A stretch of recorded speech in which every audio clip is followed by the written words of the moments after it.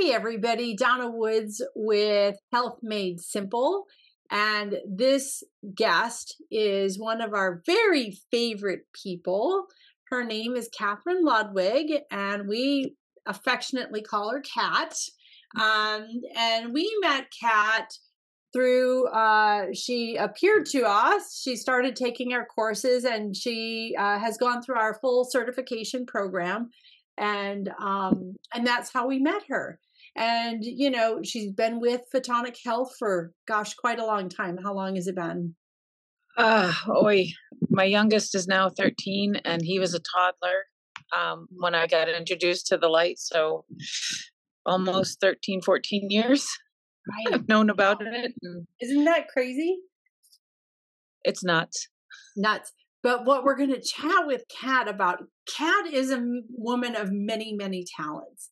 And so I really want to share a story with you guys. And I really wanted to interview her because 2 years ago, we had a situation with one of our horses where we had every top equine practitioner out, could not figure out what in the heck was going on with her.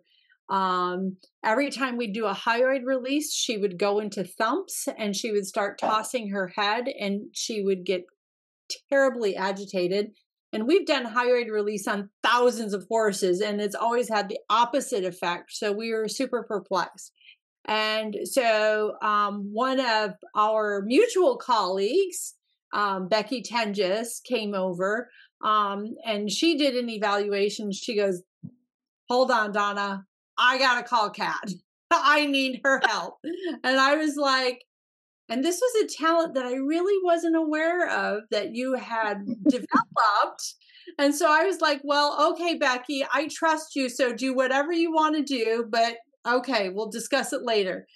And so she called, and I think within 5 minutes, Kat had said, it's in the head. She can get over it. We have to be patient. But you got to go there. And so we were like, okay. And what happened from that is you really gave us a target area to zone in on. And it has been a process. So that was 2 years. Can you believe it was 2 years ago? No, it doesn't seem that long ago. 2 years ago. Now, just Tuesday of this week. So what ended up happening is we ended up having her scoped, found out she had chondroids in her guttural pouch, which is like uber rare, super rare. And not only were they chondroids, but they were so large that they could not go in and retrieve them. And so it has been a process, exactly like you said. We've been very patient. In addition to patience, we put her on some special herbs, and we've also been doing ultrasound therapy on her. Just had her scoped. There are no more chondroids in her guttural pouch. Yay! So yay! So, Kat, how do you give me your how did you get into animal communication? Because that's a form of that's what one of your many gifts.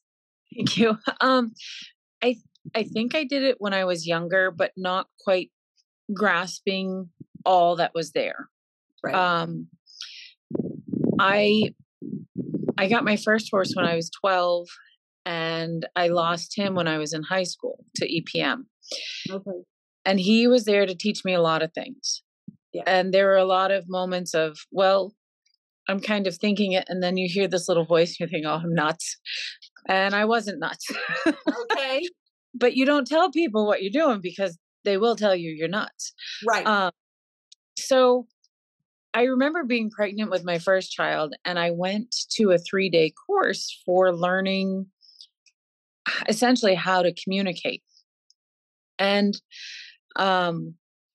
when I communicate with animals, there's sometimes a conversation like you and I have.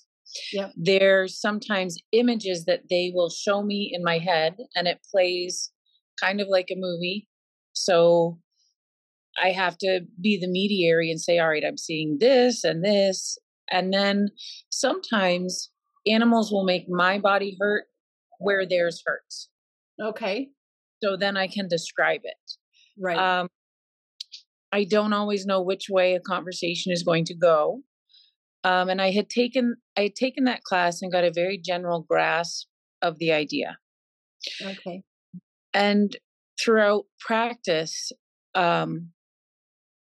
communication, I've probably done thousands of animals, but it doesn't stay in my head because I'd have no room for anything else, like a grocery list or whatever I still need to forget.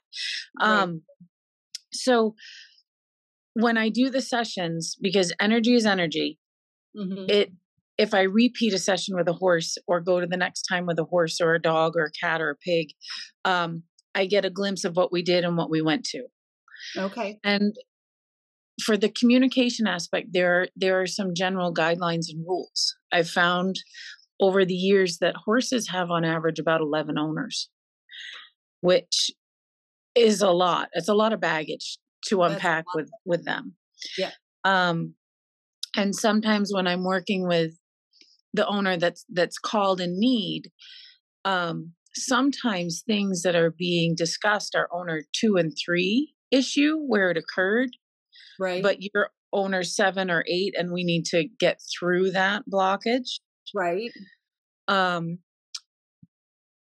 And there are ones that have passed on that people ask about. And those are always interesting. They're hard. The ones that have passed on are the ones that are in need to pass.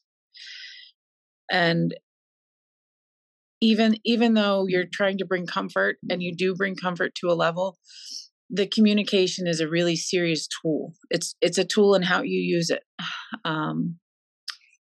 But after I'd taken that 3-day course and developed, I went into more energy work to solidify my safety when I do communications. I love that. So important. And it's not it's not something that a lot of energy practitioners talk about. We talk about, being an empath and being an animal communicator. We talk about obviously red light therapy practitioner, body worker, Reiki, Yeah. and there's an energetic protection component of it that and you and I have discussed it because I know you were doing some other work overseas about that whole protection component of that. And so I love Yeah. that you bring that up because it's not something that is necessarily addressed when you're learning that whatever particular skill you're going for. Right. And I don't mean this to sound crass or mean, but whenever clients come in, there is always, is this for me to work on? Is Right. this really, am I to do it, or am I to give this to somebody else? And that is something that, even though you want to help them all, Yeah. You have to take that seriously. Yeah. Yeah. And it's always a part of a journey that I'm continuously learning, continuously. Yeah. Yes. Yes. Yeah. Always, right? Yes. Always, always, always. So, you talk to animals that are currently here, and you also talk to ones that have crossed over. Yes. Okay, because that's pretty unusual. Because a lot of animal communicators, they'll either do one or the other, but they will not do both. I don't like people. I don't like, I'll take animals any way, shape, or form. Any day. People are a little sketchy. Right? We Yeah. have our we have all of our own baggage to contend with, right? Yes. Yeah. But I have to say, some of the weirdest ones,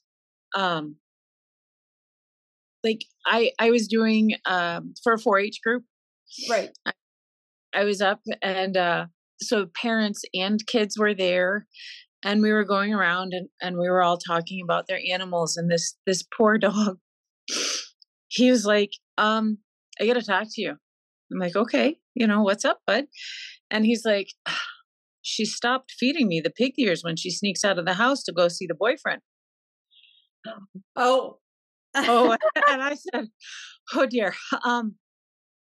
I was like, and of course the mom and the kid are there and they're like, so what's he saying?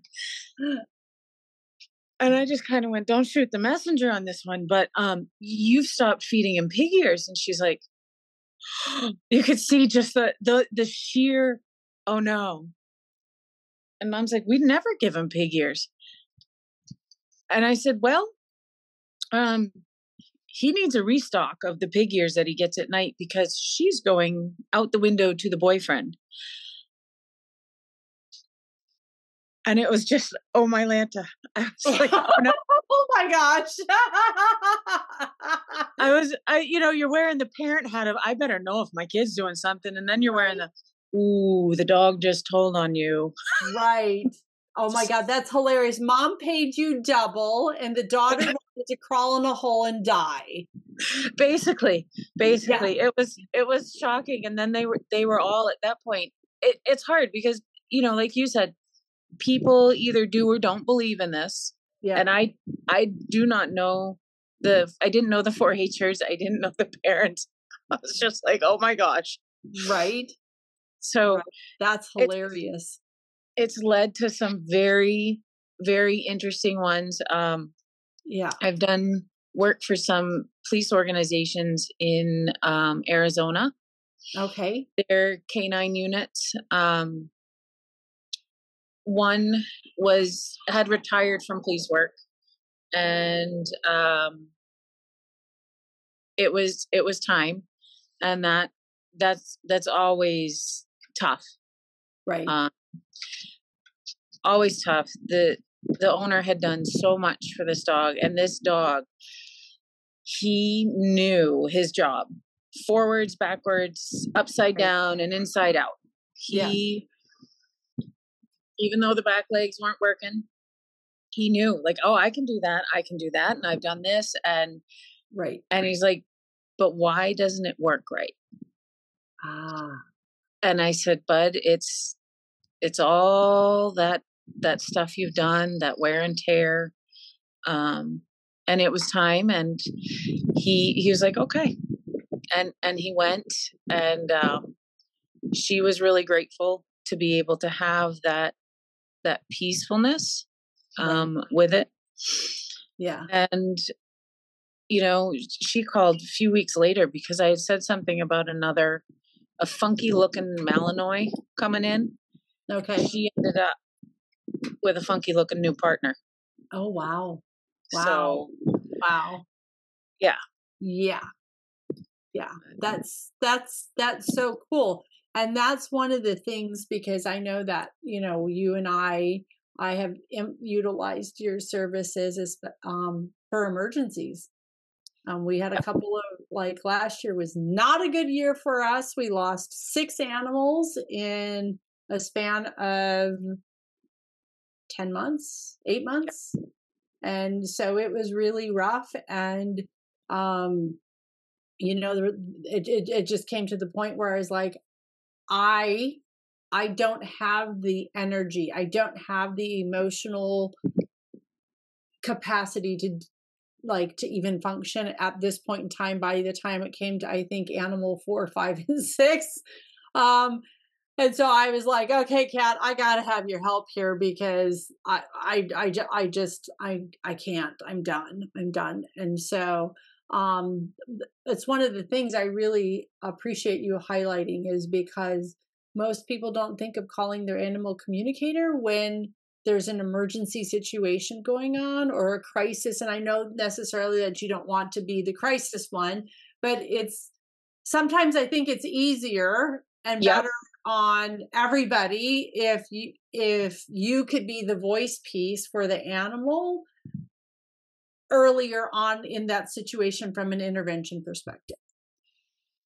Yes. Sometimes it is nice to do those check-ins, those wellness checkups, and then be like, wait, this is on the horizon. Right.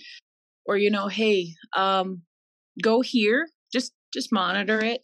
But yes, there are those moments of people will call, and it's like, yep, got to take this. This is in the moment. And animals are very clear, clearer to a person that's not their owner Correct. sometimes. Yes. And it's like, yeah, they're ready. Time to go. Time to go. Time to go. Yeah. And yeah. Yeah. So yay. I love that. So does Ravi have anything to say? I'm gonna put you on the spot here. Put me on the spot. For you, it's not the peppermints, but what is the funky thing? So oh my God, that's hilarious. We have been treating her with a series of herbs. And one of the herbs that I just added in the past 6 months has been hemp. Does it get in her teeth? She does not like it. Yeah. It's because it's in her teeth. It's like I don't know what you call them. You can get them in hay more west than us. The barb thingies. Yeah, yeah. Foxtails. Foxtails, yeah. She compares it to being stuck like that. Oh, how interesting. It's grainy. It's yucky. Well, it's pretty strong. The stuff that I have is pretty strong. You would swear that it's like not just hemp. And so I did quit giving her that, but I started giving her other herbs, and she still is like turning up her nose. No. Where did or have you looked at the clove orange? The clove orange, I think, is in the blend. I'm using a product. It's for racehorses, actually, to clear their nasal passages, and I think it's got clove and orange in it. When you said nasal, yeah, she went to Italian cooking. Have you used oregano? I have not. Try the oregano. Okay. And she says she'll curl, but let her keep smelling it. Almost if you put it like on your hand or on a cotton ball and let her. Okay. Awesome. I can do that. Does she feel like she can start being ridden with a bit with the whole situation going on? What was the bit you used? I have had a professional bit fitter out. She has had several different bits in her mouth.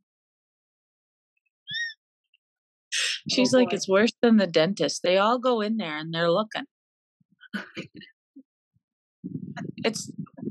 What is the game you play where you put the plastic piece and you try to speak? It's a card game for kids. Oh, I have no idea. She that's how she references it to me, is like, that's what it is. Okay.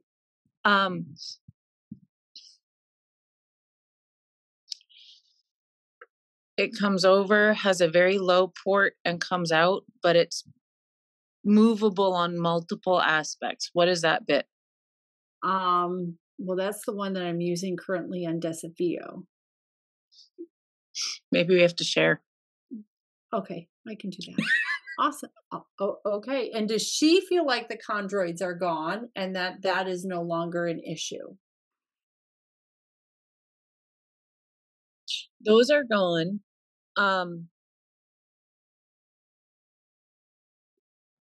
When you feed her, is it wet? It is wet. Yes. Okay. Because she said the wetter, the smoother it goes for her, the less thinking she has to have. Okay. So she likes that aspect of it. Keep that. That's a keep. That's a keep. Okay. And so one last question. So we have intentionally not been illuminating her hyoid because, of course, the thumps has been very uncomfortable for her. But now that these chondroids are gone, we were considering doing the hyoid release on a regular basis, and then also using the Illumivet underneath, like closest to the left guttural pouch, which is where there were issues, to see if that would further enhance what's already been accomplished. She says you can do them after you do the stomach meridian. Oh, okay. She would like the stomach meridian done, but S1 with the green, Okay. and Okay. then the rest can be red. Okay. And she's funny. She's okay. Here come the directions. S1 is going to be green. The rest are going to be red. And you're going to do the left side stomach meridian Okay.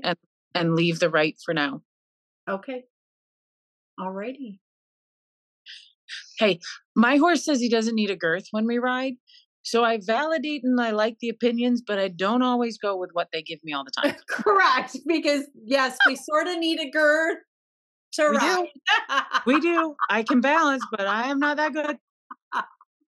Well, thank you for that. Thank you for that.